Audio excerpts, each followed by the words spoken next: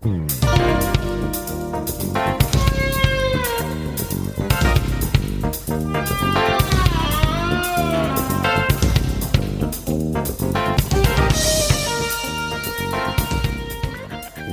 to the More Perfect Union, the podcast that offers real debate without the hate. I'm Kevin Kelton, and tonight I am joined by Greg Matusak. Hey, Kevin. You know, I didn't have the best week this week, but I can always take solace that as bad as my week was, I know that other people are having worse weeks, and I should really put some perspective. So I know people like Representative Madison Cawthorn. I know he had a worse week than I did. So I always try to keep these things in perspective. So thank you, Madison, for, making me feel a little bit better with how shitty your week was. That's what we love about you, Greg, your empathy for other people. Or Schadenfreude, whatever. And also here is Joe CR. Hey, this is the best part. This is the best thing I got going this week. So thank you for having me again. You want to tell the audience why? I am not the only Joe in podcasting that's recently gotten over COVID. I, however, was forced for the first time in my life to use marijuana medically, and it did not feel natural. Oh, wow. Wow. Well, there's a topic for a later discussion. Okay. And joining us is J.R. Roloff, a friend of ours from Facebook. J.R., welcome. Hey there. I just want to say that I am ever so glad that I didn't wake up to find Ted Cruz in the passenger seat of my semi-truck. And that, although that's a funny line, you actually do some trucking. Well, why don't you tell us a little bit about your kind of resume per se, and just bring the audience up to date on why we thought you'd be a great person to have on this week's show. Well, Kevin, that's kind of you to say. I was asked to join this conversation because I do drive truck for a living, and a long time ago in another life, I was in the Army, and I was in armor. I can drive, load, shoot, and command a main battle tank. Wow. Or at least I could in 1989. So between my logistics background and my armor background, Kevin thought I might be a good fit for today's show. Absolutely. And your current background. I people who drive truck are the lifeblood of this country, if you ask me. I mean, it's a huge responsibility. I mean, and I'm not just saying that because you're bigger than me. And you know how to operate a tank. I mean, well, I don't have a tank in my hip pocket, Greg. You're safe for now. Well, you say that, but so let's start with that. The Ukraine obviously is not only the big story in the news; it's almost the only story in the news these days. And as we broadcast, it seems like the assault on Kiev might have begun. We're not 100% sure, but that's what the news reports seem to be indicating. So, JR, I'm going to start with you because one of the reasons that I wanted to invite you on is you and I had a fascinating conversation in a long thread with other people this past week about what's going on with that 40-mile convoy. Now, just to bring the audience up to speed, we heard some reports today that the convoy is dispersing a little bit into the woods, not moving forward, but maybe spreading out a little bit to avoid being hit by enemy fire. But, let's just go into the weeds right there. Okay. Here's a convoy that they sent in. Everybody assumed it was on its way to Kiev or another major battlefront.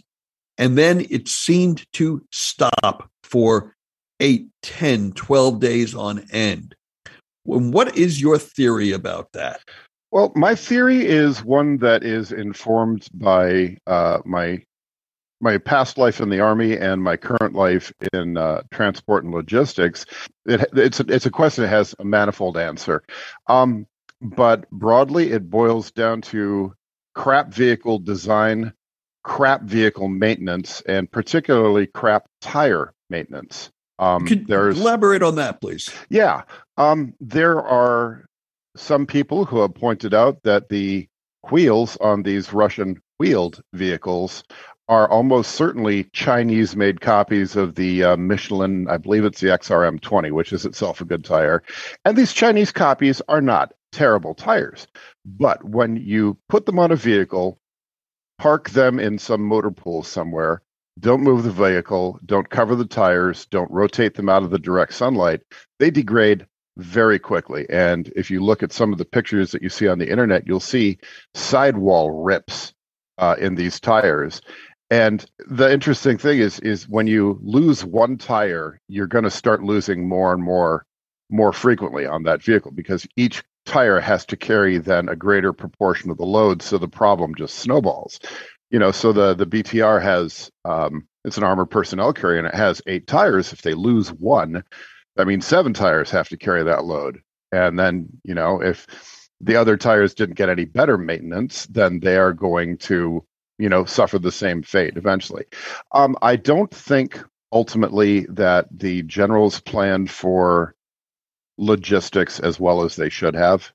You mentioned that you couldn't understand why they weren't getting resupplied. Well, resupply takes its own chain of logistics. Sure, you could, if they had the tires stockpiled within helicopter range, they could maybe start airlifting in those tires, but then the helicopters need support. They need fuel. They need maintenance. They need pilots. They need mechanics and equipment on site to change out tires. And I just think it's very interesting that this assault on Kiev was stopped literally in its tracks or on its tracks because nobody thought to check tire pressures over the past 6 months. Okay. And so we had an interesting mini debate going on, because I think your theory is the leading theory and the most likely theory. And there's a lot of evidence to support it. But there is some evidence that makes you wonder about it. Well, let me ask you this before I go into my counter theory. You send people into an environment like Ukraine, which my understanding is a very cold environment right now. How long can men live in that cold in a truck? Does the truck give enough insulation along with whatever protective clothing they're wearing to stay for 10 days on end and not freeze to death? Not really. I'd be surprised if they're not starting to have trouble with troops getting sick. Russian field rations are not terribly palatable. They're not terribly nutritious. A lot of fat, a lot of calories. It'll keep a person warm. But give it a couple of weeks and you start getting into the upper layers of malnutrition. Their clothing is just as cheap as they can make it. Their clothing is considered ammunition. It's used until it rots right off, and then they get new, which is no better. Their cold weather gear is okay, not at all like ours. So yeah, I think that the human element is certainly part of it. These are conscript troops. Back in the Soviet days, Russia had they didn't have a real strong core cadre of non-commissioned officers, sergeants, career sergeants. They relied on junior officers to fill that role, and those guys just, they get rotated out. So they've got leadership problems, which are bad enough. They've got problems with the bulk of the military, which is conscripted troops who are poorly led, poorly equipped, poorly trained, with poor morale. Yeah. The one thing they do have going for them is that they have got a shitload of people, and quite frankly, excellent generalship. The very top tiers of their military are quite good. Okay, so that all comports to a lot of stuff that I've heard on the news. I would imagine everybody has, but I'm going to throw out my alternative theory again, saying not that yours is wrong. Yours, I think, is the most likely. But this just strikes me as a possibility, which is, look, it's still the Russian army. We all now realize they're not the giant military monolith that maybe we all thought they were prior to this incursion. But it's still a very advanced army, and it's led at the top by mostly competent people who had to anticipate that there would be supply needs, resupply needs, that all has logistical issues, such as refueling. You just don't send tanks and large trucks, large vehicles, down a stretch of 200 or 400 miles of road. If they can only go a third of the way, you plan for that. I mean, on gasoline. Yeah. You plan for that. You don't just send them a third of the way and go, oh, gee, we never thought about regassing. So my competing theory is, along with any logistical problems that they clearly do have, is it possible that there's also not just morale problems, but dissension problems in the ranks, and possibly at higher levels, where commanders who went in thinking this was either a training exercise or they were being sent in for some lesser hostile reason, got in there, started hearing the reports, started seeing the carnage, and realized, oh, shoot, we've been sent in here to kill Ukrainians, and I don't want to be a part of it. And it doesn't have to be every commander in that convoy. If you just have a small but important enough cadre of them to say, we're not comfortable moving forward, we're not going to do this until we know from the top that there's a reason for this attack, we understand the mission. It's possible that a few of those commanders, whatever rank they are, stopped this convoy and said, we're not going forward. Greg, what do you think of those two theories, and or do you have a third? No. I think, as my father used to say, if you hear hooves, think horses, not zebras. So as much as I love your theory, no. The other thing is, we saw this in the first in the second Gulf War with logistical issues from America too. If anyone remembers, there was a issue with armor-plated vehicles, with night vision goggles. These things happen. And as far as gasoline, I think when you're invading a country like Ukraine, I think they honestly believe, like, don't worry, we'll just go to the Esso, which is, we'll see them every 10 feet because, right. Okay, Joe, any thoughts? It turns out I had this all figured wrong, because when I saw the convoy had stopped for a couple weeks, I'm like, oh yeah, it's like in Risk, where you're ready to make that big invasion, but you don't quite have the troops. So you just kind of hang out where you're at, you take a couple turns, you put some more people there, and then eventually you invade. So that's how I've been looking at it. Is when I was researching it today, I'm like, oh, they just stopped to kind of, I didn't know why, but I'm like, they just must be kind of resupplying. Yeah, your theory also floats that they're just positioned them there, and that's where Putin and his generals wanted them, not outside the border, but inside the border, but they're not yet ready to use those vehicles and those supplies, so that's where they positioned them. Yeah. What do you think about the whole kerfuffle over a no-fly zone? Greg, where do you come down on this? It's not a yes or no question. Having a no-fly zone is a giant commitment. We would actually be shooting down NATO forces, potentially be shooting down in acts of war Russian soldiers. Those could be the steps that could lead us to. Right. JR, again, you're the guy with the military background. You know better than any of us three. I have to agree with Greg. I think that it's a great soundbite. I think that the reality of the situation is that when you start sending NATO combat fighters in to patrol the skies over Kiev and Mariupol, eventually they're going to run into a flight of MiG-29s, and they are going to have to put up or shut up. And once a NATO aircraft is fired upon in an act of war, that trips the Article 5 of NATO. Okay. And where an act of aggression toward one. An attack on one is an attack on all. Yeah. Yeah. So let me float another of Kevin's little theories by everybody. You guys probably heard that there's a corner of the diplomatic debate over this that says, yes, an active no-fly zone would clearly be at risk of precipitating war. But what if we created what I am now calling a please do not fly zone? What they described in these discussions on television, and I've heard this from diplomats and from generals, is you ask the Russians, and with their tacit or even not with their tacit approval, you put planes in the sky who aren't there to shoot other planes down, but to ask them to disarm and leave the area. So it's not a hostile intention. It's more like a we're watching you kind of a debate. Now, I don't think that that's realistic, because why would the Russians pay any attention to fighters that they know are not going to engage them? Yeah. But I'm going to take it one step further. Sure. What if we had a modified no-fly zone where the rules of engagement are this?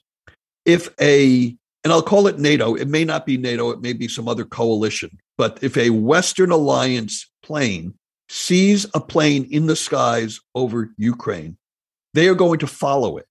Let them know they're being followed. If that, let's say, Russian plane fires on a target, then they're immediately going to be taken out. And they're told that. They'll say, we are following you. If you engage, maybe with a civilian target, or maybe it's with any target, we're taking you down.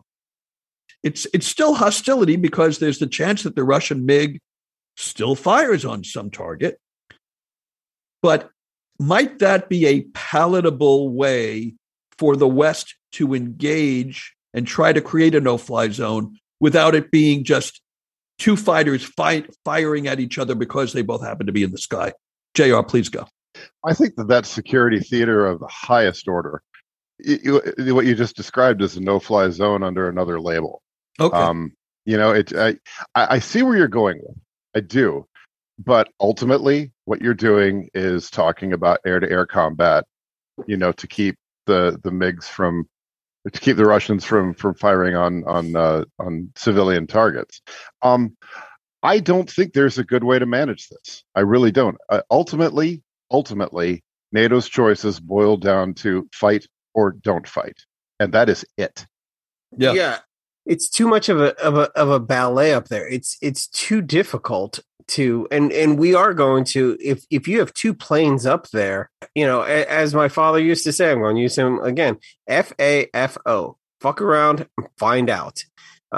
And we've got to draw that line sooner or later, but right now is not the time. And as long as that convoy, and as long as this, and you're right, a city is going to be attacked, not yet. You know what my takeaway from this episode is? Your father had some very colorful phraseology. Oh my gosh. Here, my favorite was, you can find sympathy in the dictionary between shit and syphilis. That's my favorite. It was a tough childhood because he was a very clever man, but yeah. And you're 6 and you have to look up syphilis. Oh my goodness. I was like, syphil what? 6, I think I'd already had it twice. There you go.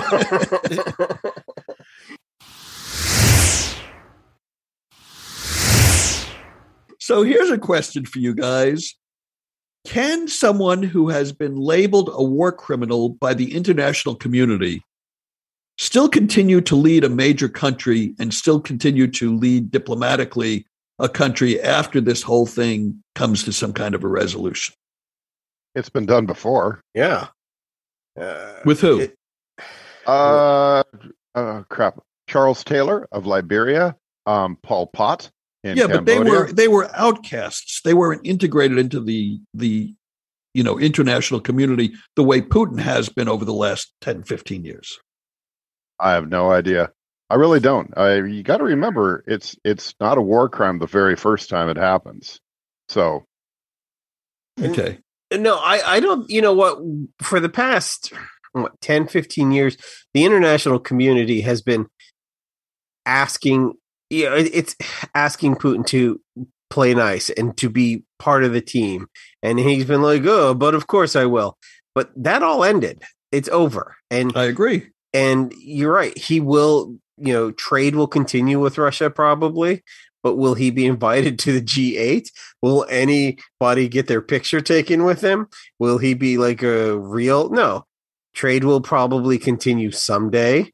But no, he won't be no one will call him from the White House ever again. That just will never happen. Well, that's just ridiculous.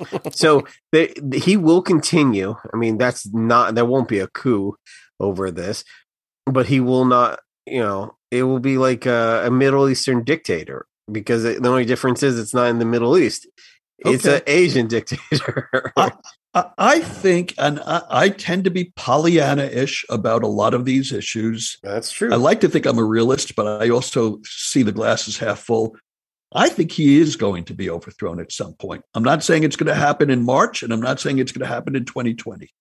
But my thinking is, first of all, I'll answer my own question. I just don't see how you could be an international pariah and still lead a major country that is also a major economic factor in the world. The two don't coexist. You can be Kim Jong-un or Kim Jong-un and run North Korea and maybe have a nice, tete-a-tete with Donald Trump. But I don't think you could be Putin, be labeled a war criminal, maybe even convicted in some international court as a war criminal, and then just go plotzing around the world and shaking hands, like you said, at the G7 summit with other world leaders. I am old enough to remember the Cuban Missile Crisis, and that Khrushchev was all of a sudden not the leader of Russia 2 years later. Now, I didn't understand the dynamics of it. It was just like, hey, whatever happened to that guy who had the funny first name that began with K, last name that began with K? I have a feeling that Putin has set himself up for a fall that he did not anticipate, and he does not yet know how to maneuver around. That's my feeling. Only history and time will tell. Okay. This just sounds like a Bernie Sanders speech where he says, and the people will rise up because of it's student loans. Yeah, no. And the Russian people will rise up all of a sudden. No. It's we're past that. Again, I'm betting long here. I'm the one taking the 8-1 odds. Yes. Did you know in May of 1912, I might get that wrong. There was a riot. I mean, there was a riot in Paris over a piece of music. People were so upset. They freaked out over Stravinsky's Rite of Spring. Could not believe it. They were so passionate about it, and they were like, we can't handle this new type of music. Polychordality, not going to happen. And that's awesome, but you don't see that anymore. Literally, I've been at concert halls and people are like, yeah, I'm not, that was just terrible. I'm not, yeah, I didn't get it. So what you're saying is the world will learn to live with polychordality and with Vladimir Putin, the war criminal? Polychordality is pretty, 1920s. I mean, come on. But I mean, atonality is pretty like yesterday's. I mean, now we're talking like math rock and stuff like that, serialism and stuff. But I mean, people are just like, as long as my garbage is getting taken out, I guess I'm okay. Lord forbid gas prices in a capitalistic society goes up 30 cents because, that affects me. But, what I always say, Greg, you'll find polychordality in the dictionary between Putin and penis. Ooh, well done, you. Right on. Right on. Hey, thanks, Dad. Good catch. And I just want to give our listeners an update. A couple of weeks ago, we had my friend Mark Rappaport on the show, and he spoke about the situation of his significant other that we called Polina, who was in Russia when we recorded that. And he was talking about the fact that he couldn't convince her of what we know is the reality of what's happening in Ukraine because she was getting it all filtered through Russian media. And she didn't believe that people were dying and that Russian forces were doing what they are indeed doing. Just to give an update, I spoke to Mark about this yesterday. He finally was able, over the course of a week and several days, to convince her that it was, in fact, getting as bad as he told her it was. She seemed to have internalized the information. She was planning her exit from Russia, planning to get some money from the bank, planning the car drive, but she waited too long. And they have now closed off her credit card. The banks are no longer issuing money to people who have US dollars. And they have closed off the border for people who want to leave Russia. No kidding. So she is there for the haul, and we will send our prayers and wish her the best. But that's just one person, and you can surmise from that that there's probably hundreds of thousands, if not millions of others in the same predicament. Did anybody here see Donald Trump's interview with Sean Hannity last night? Yeah, that was pretty. I mean, it's pretty upsetting to listen to that man. Which one? Well, I mean, Hannity is doing his job to try to spin as much, but he's finally on the right side of history. Let's give him credit for that. Hannity spent a long time like, okay, this is bad, and all we need you to say is this is bad, and we're talking about Ukraine, and Trump just wandered and would not say Putin was bad. He just wanted to talk about the election and about how he would have been such a good president. I mean, it was an odd rambling, and it's almost sad that his mental prowess. And yes, I know I'm going to that, old people don't have it together, but it's almost. I'm sorry, Kevin. I know you're in the room. But it's almost sad. And I know people always say that about Joe Biden, but he couldn't even answer a question. He couldn't. He was the horse that couldn't be led to drink water. Well, I likened it in a Facebook post, and this is definitely an old reference. Very few people will know this reference. But first of all, just to give it context for people who maybe didn't see the whole thing, Hannity has come down now forcefully on the side that Putin is an evil dictator who is doing horrible things in Ukraine and something must be done. Okay. Which is where I stand. And I think, 80% of, Americans stand. He was trying to get Trump to acknowledge that even though he had made a thoughtless comment before the invasion saying that Putin was a genius for blah, blah, and blah, he was trying to rehabilitate Trump. And he kept saying, I know you said this, but I know you. I've known you for 25 years. And you now see that he is an evil person, right? And Trump sidestepped the question. He could not say there's anything wrong with Vladimir Putin. And every time Hannity tried to bring Trump back to the side that he knows his viewers are on, and he knows American voters will be on in 1 year and in 3 years, Trump kept sidestepping because, as we all know here, he wants Putin to again support him and do horrible things for him to help him get elected in 2024. Yeah. I likened it on Facebook to watching Annie Sullivan trying to teach Helen Keller table manners.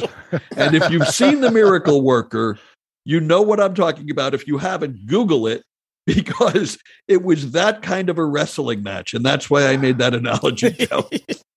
Hannity floored me when Trump gave a 3-minute ramble that had nothing to do with the original question. And Hannity said, well, what makes you say that? And I thought, holy cow, actual journalism from Sean Hannity. Who would have thought? But looking at it, and I've watched it, God help me, twice now, what I think was going on is that Trump, in his last little lonely brain cell, thinks that he is going to be elected in 2024. And I believe that he thinks that Putin is going to come out on top in this war, or even last until 2024, which may happen. The numbers, frankly, are on Putin's side. And he didn't want to piss off somebody who he might have to be working with in the future. You know, what's really interesting, I don't know if you guys are getting primary commercials yet. All these Republican primary ads all are, this person is the most Trump candidate, the Trump candidate for you, the Trumpiest Trump. And they literally say the most Trump candidate. But if this keeps going, if he does not say like Putin bad, America good, then I really see this coming back and biting all of them in the ass. Well, we will see. I have a feeling that they are going to pull a rope-a-dope on this one and figure out a way that they can say we're on the right side of history, but Trump is still our guy.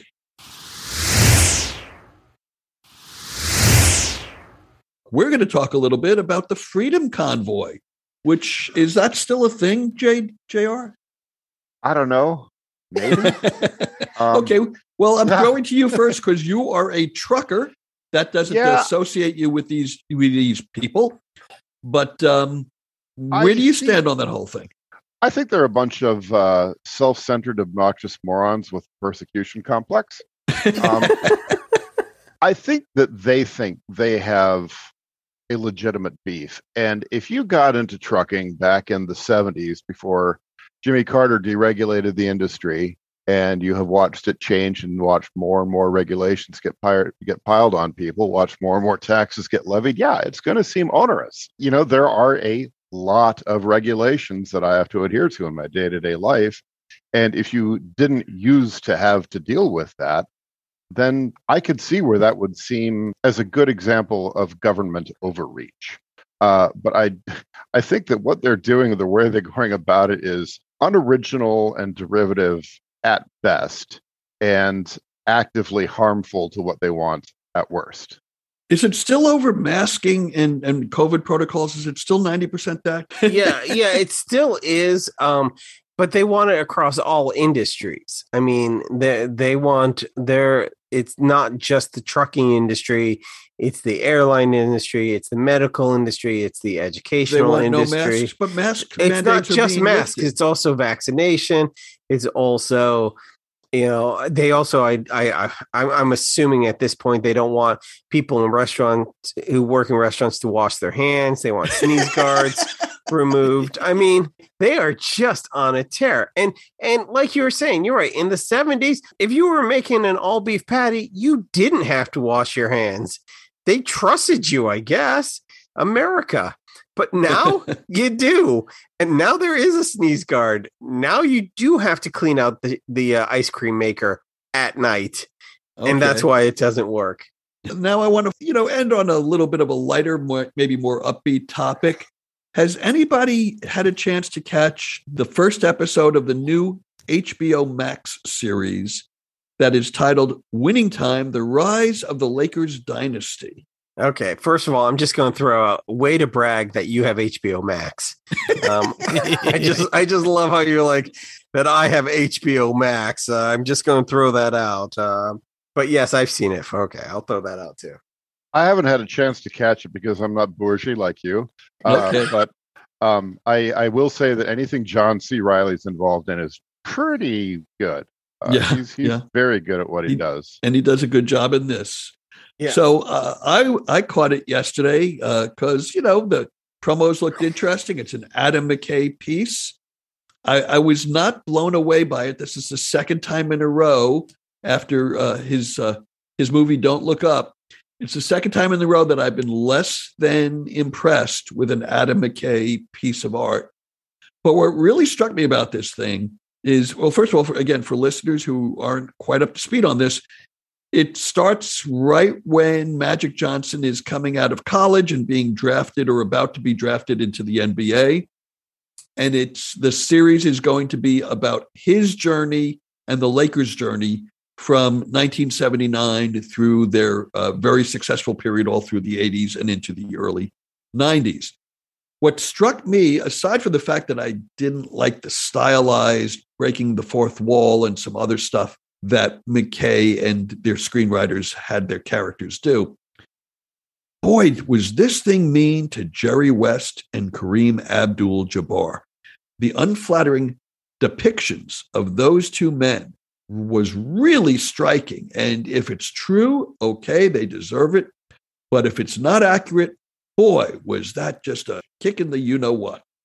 First of all, as JR said earlier, anything with John C. Reilly is awesome. And I think he is kind of an underrated actor. His range is amazing. The stuff he does drama-wise is just flooring. There's a film he did called We Should Talk About Kevin. Oh, that's so good. With Swinton. Tilda Swinton. It's about the parents of a student who did a school shooting. And it's the after effects, and the mother kind of saw it coming. She had some warnings, and the father kept saying, no, he's fine. He's just a boy. He's just a boy.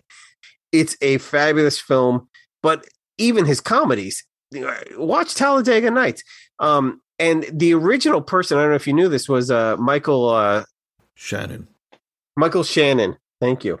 Good points, Greg. So what I took away from this is I watched the show, I experienced it, then I did a little Googling, and I was surprised to find out that a very fine actor named Michael Shannon was originally cast to play Jerry Buss, who was one of the two big characters in the movie, or in the series, I should say. Michael Shannon dropped out, as Greg said, because he was not comfortable with breaking the fourth wall in the stylized way that Adam McKay was directing him. And they needed to replace him. Now, for people who may not know this, again, you may not be as ensconced in the entertainment industry as some of us are. Adam McKay was a writer on Saturday Night Live who, for the last 20 years or so, has been partnered professionally with Will Ferrell. They not only worked together on films, but they had their own production company, which was hugely successful. And Will Ferrell was executive producing this series. He had wanted at one point to play Jerry Buss, but they decided Michael Shannon was the way to go. They cast him. When he fell out, McKay turned around and offered the part to both of their very close friend, John C. Reilly, without McKay first telling Will Ferrell. And Ferrell was so upset that it ended their professional relationship and has seriously hurt their friendship. So that surprised me. I'm not sure that speaks very highly of McKay, what he was thinking, because you would think you would tell your producing partner about something like that. Yeah, now I actually watched the show last night. I loved almost everything about it except the fourth wall breaking. The fact that you had Black Thought on the intro song, you had the stylized way that it was filmed. I enjoyed it. It made me actually go pick up the Showtime book because Jerry West is like portrayed as such an asshole that I Googled, is Jerry West an asshole? I didn't find any evidence of it. And the only interviews I saw of him, he seems like a very nice Midwestern man. Now, not to say that in his playing days, he might not have been a perfectionist, and they almost portray him as like an angry drunk in this. They hint at it at the end of the episode. So yes, and that's why I brought this up, because I went and Googled it too, because I had the same curiosity, and every person that I could find quoted about it said they felt that this series seriously misrepresented Jerry West. And I got to mention one more thing, because Greg always both loves it and hates it when I name drop. Okay. And here's my name drop for the week. You ready? Yeah. I was in Norm Nixon's house. No. Yes, I went to a party at Norm Nixon's house. Was he a nice guy? Or did he get pedicures? They do not depict him as a very nice man in this film. He seemed like a nice guy the day that I met him. The way that I met him is I worked on a show called A Different World. I was a writer on that show. Yeah. Debbie Allen, who is his wife, was the producer and director of A Different World, and she had everybody over to the house one time. Oh, so there you go. That's the best one of the week, without a doubt. Did he have that nice basketball court? Oh, that was supposedly Donald Sterling's house in the show. Okay, I missed that. Yeah, that was some basketball court. Yeah, I don't believe that he played a Magic one-on-one and he started wearing a fur coat, but whatever. And I also don't believe that Magic could have lost as badly as they depicted it in that episode. That said, guys, we ran a little longer than I had anticipated. I want to, first of all, thank you, JR, for joining us this week. You were truly wonderful. And Joe, as always, you were pleasant and a joy to have with us. And Greg, what are you going to do? Your beard is still the best beard of the week. So I don't know about that. JR's giving you a little run for the money. JR's giving me a lot of run for the money there. And we want to thank everybody for listening. If you like what we do here, please not only like and post our link on your Facebook timeline and tell your friends to listen to us, but please go to iTunes or wherever you listen to the show and rate us, leave a review, tell people what you think of us, and also check us out on Instagram and on Twitter and find out what we're doing there. And with that, Greg, what are you going to do to make the rest of this week and this weekend special in your world? Well, I was gonna go to Norm Nixon's house, but and meet Debbie Allen, but that's blown out. That's been done. So I don't know. I guess I'm going to call Will Ferrell, see if I can become his best friend this week. Now that I know that position's open, Will, call me.